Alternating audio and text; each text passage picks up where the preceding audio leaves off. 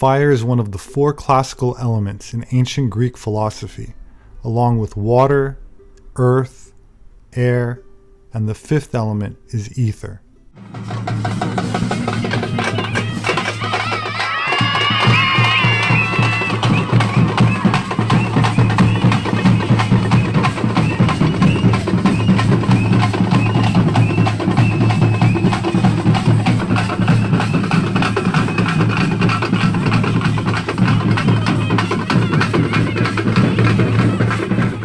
Fire is considered to be both hot and dry, and according to Plato, is associated with the tetrahedron, which is a triangular pyramid. In one Greek myth, Prometheus stole fire from the gods and gave it to humans, but was punished for it. I've previously compared Prometheus to Lucifer, the light bearer, in prior videos, and in this context, fire is symbolic of resurrection or rebirth, as well as intellect and reason, or knowledge, and this includes an inner knowing, or gnosis. In most Wiccan traditions, as well as schools of mysticism and Freemasonry, fire has a dual nature, and is present, for example, during the ceremony of winter solstice, and represents creation and light on one hand, and destruction and purification on the other. Many of the esoteric schools of thought in the contemporary occult community were influenced by the Golden Dawn, or Hermetic Order of the Golden Dawn, to differentiate it from the political party in Greece.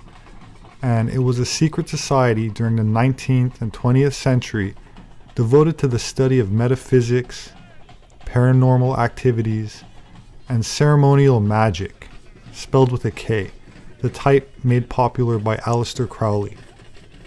The founders were Freemasons, and the organization was based on a similar system of hierarchy and initiation, like one finds in Masonic lodges.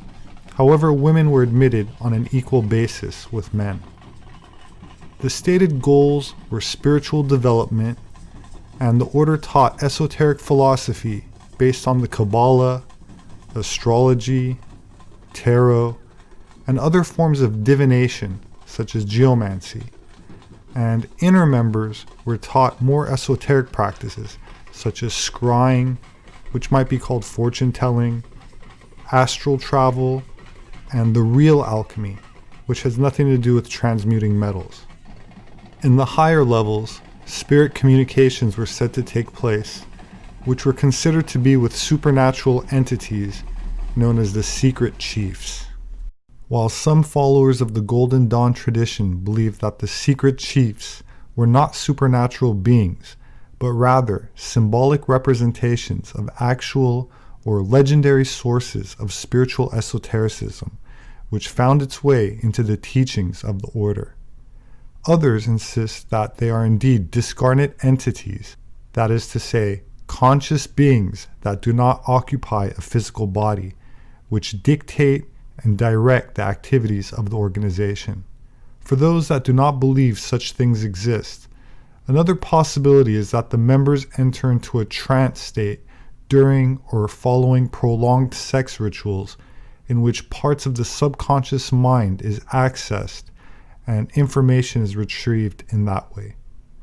In any event, the Golden Dawn was well established in Great Britain by 1900, and its membership included many celebrities, as well as Aleister Crowley himself. Other notable members included H.P. Lovecraft, an American author most famous for writing in the horror fiction genre, forbidden knowledge, and non-human influences on humanity. Race is the most controversial aspect of Lovecraft's legacy, and were he alive today, I'm sure all of his work would be censored and unpublished. Another rumored member was Bram Stoker, a famous Irish author, best known today for his novel Dracula. Charles Henry Allen Bennett was a member. He was a friend of Aleister Crowley and best known for introducing Buddhism to the West. Sir Arthur Conan Doyle was a member. He was author of Sherlock Holmes, and there were many others, especially authors and those in the arts. The grades or levels of the Golden Dawn were based on the Kabbalistic tree of life, but the same or a similar model was used 1 or 2 centuries earlier in Germany, where Rosicrucian ideas flourished, from Hesse in the north to Bavaria in the south.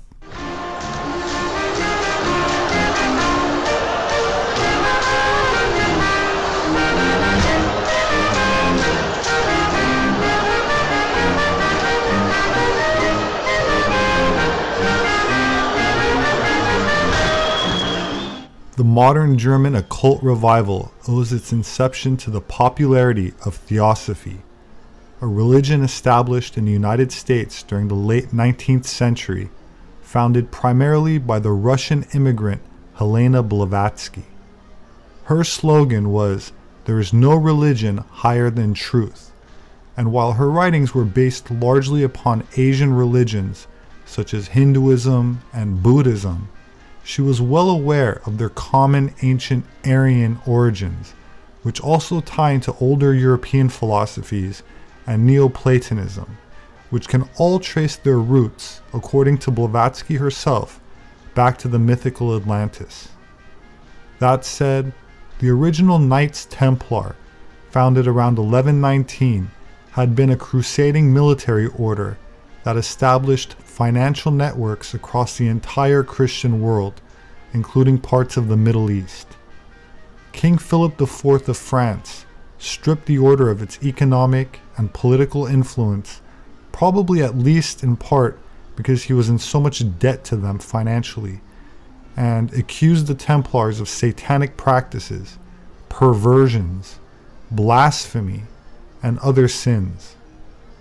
During this period of time in Europe, many sexual practices were considered a sin, and this goes back to the Garden of Eden story, in which the fall of mankind was, in esoteric interpretations of the story, due to carnal acts, represented by the eating of the forbidden fruit. I've discussed this already in several videos, and will leave links in the description for those that are interested.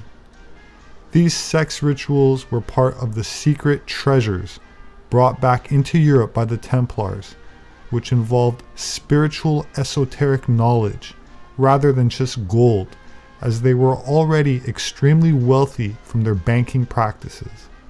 These occult techniques became the foundation of the higher levels of secret societies such as the Golden Dawn, the Rosicrucians, the Freemasons, the OTO, and many others, including the Thule and Vril societies, which were established in pre-World War II Germany.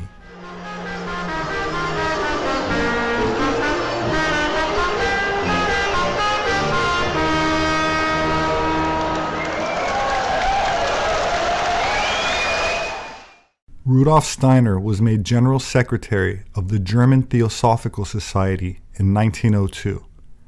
Steiner was an Austrian author whose political views were antagonistic to National Socialism. In other words, he was against the Nationalist Socialist Party, yet despite that well-known fact, published these words, quote, "The ancestors of the Atlanteans lived in a region which has disappeared. The greatest part of the Atlantean population declined, and from a small portion are descended the so-called Aryans who comprise present-day civilized humanity."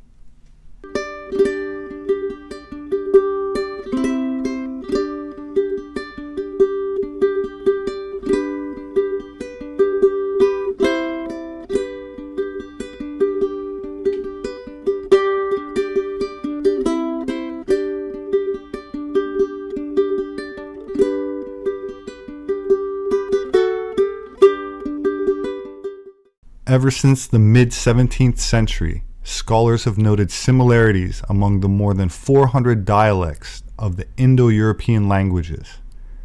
Researchers agree that they can all be traced back to one ancestral language called Proto-Indo-European or Aryan.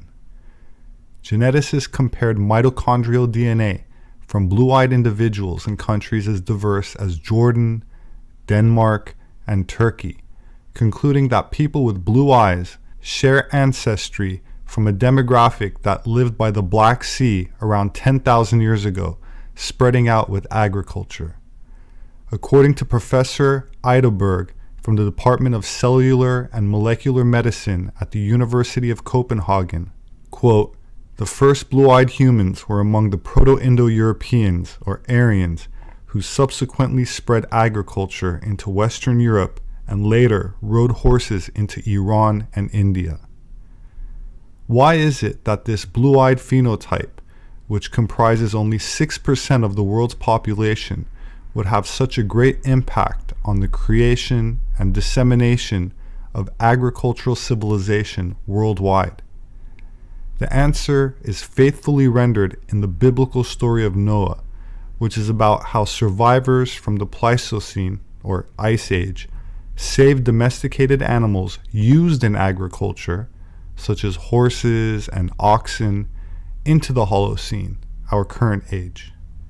Noah was said to have settled on Mount Ararat, which is part of the Caucasus Mountains, where we get the word Caucasian from. For those that do not subscribe to biblical references, please feel free to contact any professor in the anthropology department of any accredited university and ask them why it is that agricultural civilization started so early in places like Mesopotamia and did not, for example, in places like Papua New Guinea or the Andaman Islands between India and Thailand, where there are still isolated native tribes living today in the Stone Age. Any legitimate anthropologist will be well aware of the vital role domesticated animals played in the development of early mass agriculture, and there's only one group of people that retained horses, cattle, and the like, which is why they totally dominated the Holocene, becoming the ethnic nobility and perceived as gods, while other demographics did not. As similar phenomena can be seen during World War II in what are known as cargo cults.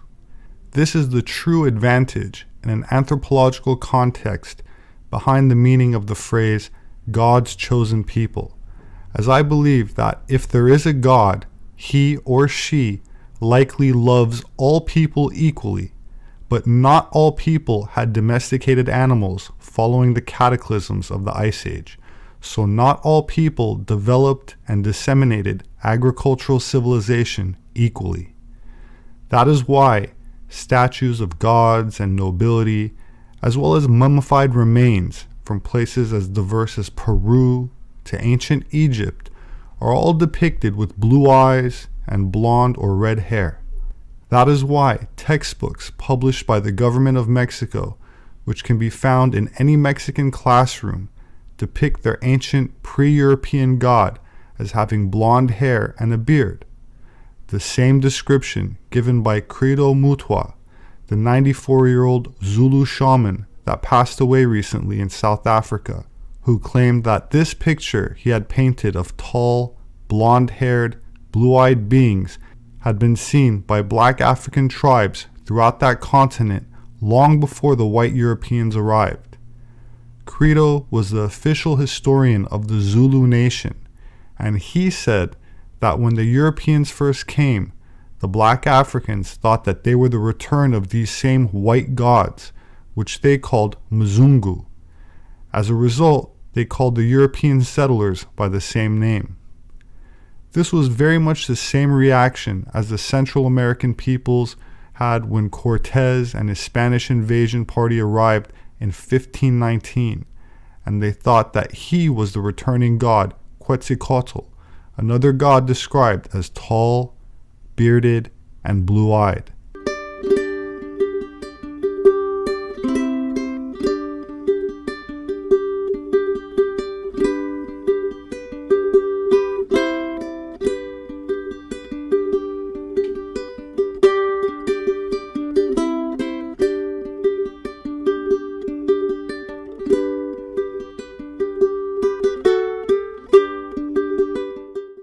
In a previous video, I discussed recent evidence that agriculture existed in the Pleistocene, or Ice Age, and that the skull morphology, particularly the teeth, chin, and lack of prognathism of Cro-Magnon types indicated to me that they were likely agricultural. I also associated Cro-Magnon to the mythical continent of Atlantis, assuming such an antediluvian seafaring civilization existed during the Ice Age. That said, almost all known sources that speak of Atlantis, including psychics like Edgar Cayce and occult authors such as Madame Blavatsky, all claim that the ancient Atlanteans were sun worshippers and were known to primitive tribes that they encountered as sun gods. This solar religion kept track of the sun's path, including houses of the zodiac, as I discussed in a past video, which I will include a link to in the description section. While this was done for practical purposes, such as navigation and agriculture, it also marked the seasons and times for holding rituals. These same 8 times of the year have been translated into the various holidays still observed in many of the world religions and secret societies today. While theosophy continued to gain in popularity, Rudolf Steiner broke away and started a new organization called Anthroposophy. Steiner's orientation was closer to Christianity than the Hinduistic tone that dominated theosophy, but he didn't stray too far, publishing Lucifer, spelled with a Z, in Berlin from 1903 to 1908, and later renamed it to Lucifer Gnosis, which devoted a substantial amount to the, quote, sexual religion of the Aryans. Around this time, Guido von List was an active journalist and writer, combining Völkisch ideology and occultism into a type of esoteric doctrine. The German word Volk is similar to the English word folk. The Völkisch movement was inspired by the reconstructed traditions of the ancient Germans, and this included pre-Christian pagan practices which today are labeled as occult. Guido von List started promoting his doctrine Armanism after Armanen, which he claimed were the heirs of the Sun King, a body of priest kings in the ancient Aryo-Germanic nation or empire. His esoteric religion seemed to have borrowed material from Freemasonry and Rosicrucianism, or at least shared it in common, and was concerned with the esoteric doctrines of Gnosis, distinct from the exoteric doctrine intended for the lower social classes, Wotanism. Wotan is the German pronunciation of Odin. List claimed that the dominance of the Roman Catholic Church in Europe constituted a continuing occupation of the Germanic or Aryan tribes by the Roman Empire, albeit now in a religious form, and a continuing persecution of the ancient religion of the Germanic peoples and Celts. He also believed in the magical powers of the old runes, biorhythms, yoga, and Kabbalah, proposing research into the runes for occult insight, which was rejected by academic circles, but embraced and financed by his supporters who formed the Guido von List Society in 1908. Members of the Theosophical Society were quick to join, and the organization would influence others like the Vril Society, headed by the medium Maria Orsic.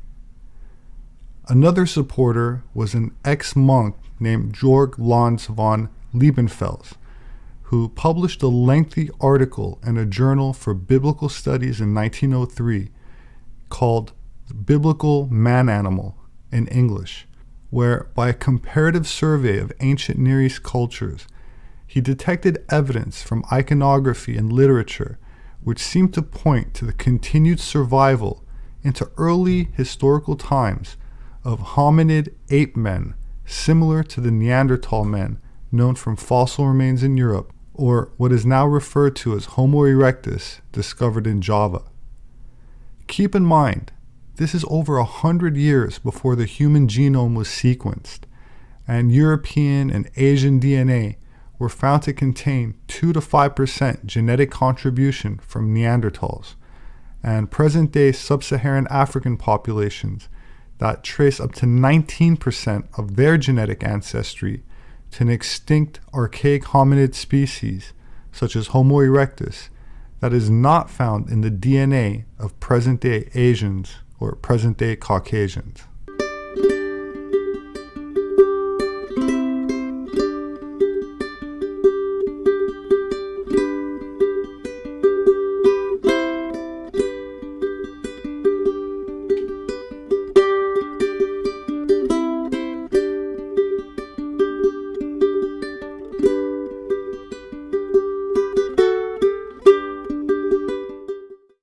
In 1905, he expanded his research, claiming that ancient Nordic peoples originated from interstellar deities, a concept that is mirrored in many cultures around the world, from Native American tribes to ancient India, and postulated that modern populations are a result of interbreeding between these ancient celestial humans and ape men, which he claims is also supported in the Genesis chapters of the Bible, where it discusses the sons of God mixing with mortals. In the same year, Lanz commenced publication of the journal Ostara, named after the pagan Germanic goddess of spring, and the following year founded Ordo Novi Templi, or the Order of the New Templars. On August 18, 1918, the Thule Society was formed, and it combined elements of the Guido von List Society, the Order of the New Templars, and identified with Wotan in triple form. And this concept can be compared to Hermes Trismegistus and the basis of Hermeticism, which I covered in a video, and I'll also include that in the description. The name Thule is from an island located by Greek geographers at the northernmost extremity of the world, and according to their mythology, it was the capital of Hyperborea, a legendary country supposedly in the far north polar regions, originally mentioned by Herodotus from Egyptian sources. Some have equated the Hyperboreans with the survivors of Atlantis, who were described by Plato, again following Egyptian sources. Supposedly, Hyperborea split into 2 islands, which were considered to be the center of an advanced, lost civilization. Friedrich Nietzsche began his 1895 work called The Antichrist with, quote, "Let us see ourselves for what we are Hyperboreans." This notion of an antediluvian civilization from the North Pole region that predates Plato's Atlantis is mirrored in the writings of Bal Gangadhar Tilak, who wrote a book called The Arctic Home in the Vedas, where he makes the argument that the ancient, sacred Indian Vedas could only have been composed in the Arctic, and that the Aryans brought them south after the onset of the Ice Age. This idea was shared by many occult mystery schools and esoteric religions, as well as by Maria Orsic and the German Vril Society, who believed that there were remnants of these ancient civilizations which survived in subterranean caverns, and that they ultimately arrived on and later in the earth from a celestial origin. For those not familiar with Maria Orsic, she was a medium who allegedly received communications and instructions on how to construct an anti-gravitic craft, which was rumored to have been developed by the Germans during the years leading up to World War II. While there is a considerable amount of evidence supporting this technological leap by the Germans, from reports during the war of what were called Foo Fighters, or floating devices which seemed to defy gravity, to radio broadcasts of actual flying discs, such as the one that hovered above Los Angeles for an entire evening, despite being shot at by hundreds of rounds of artillery, not to mention the reports from the still classified Operation High Jump in Antarctica, where the Allied forces led by Admiral Byrd were said to have deployed a military armada in an unsuccessful effort to locate and destroy German bases built deep under the polar ice. So if there's any truth to Nordic populations that live off-world, and if they're somehow related to the ancient Aryans, who during the Pleistocene would have been known as Cro-Magnon, who appear quite suddenly in not only the fossil record, fully developed and fully modern, with not only a unique toolkit, but a unique blood factor to any other hominid on the planet, rhesus negative blood type. If there's any truth to this wild speculation, the question remains, where did Cro-Magnon come from? While the term Aryan is often linked to Ares, which is the Greek god whose equivalent is the Roman Mars, I contend that the term relates to the age of Ares, and that the name would have changed depending on the 2200-year astrological age of the precession of the equinox. So for example, during the age before Aries, they would have associated themselves with the bull or Taurus, as the Minoan civilization did, and so forth. According to Maria Orsic, the home world was actually much farther away than Mars. It was a planet around the star Aldebaran, which is in the constellation of Taurus and seems to be accurately depicted in ancient Cro-Magnon cave paintings as the bull's eye, in between Orion and the Pleiades, in a cave that is sealed off and forbidden to enter. My name is Stoll, Axel Stoll. I'm a doctor of natural sciences. I'm familiar with all natural sciences and look at the problems in its entirety. Are you also Aryan? Yes, of course. I'm of Germanic heritage, that's all. My father was a military officer and volunteered to the SS during World War II. He was obligated to have an Aryan certificate. It's interesting, almost everyone was in the military, and your family had to have an Aryan certificate. Yes, my father, of course, all military personnel. And that's the reason why I'm quite knowledgeable in military technology. Here's the German flying saucers, developments as you can see. These are the early models, saucer models 1, 2, and 3. And these are the Haunebu flying saucers, different models. Haunebu, yes, the name Haunebu, Haunebu. It's of Germanic origin. There's a swastika painted on it, yes, on the initial ones. The moon is populated, Mars is populated by Nazis, and a few more planets. Probably also several other fixed star systems, but that's a guess. But that would mean that the moon and Mars is inhabited by Nazis? Yes, that's correct. The backside of the moon. Have you seen a UFO? Yes, several. Where? Here in the area of Berlin. Several. They perform vigorous aerial maneuvers. The movement, zack, zack, zack. And they're piloted by the Aryans? Yes, that's correct. So where did the Aryans come from? Presumably, but I can't prove it, from Aldebaran.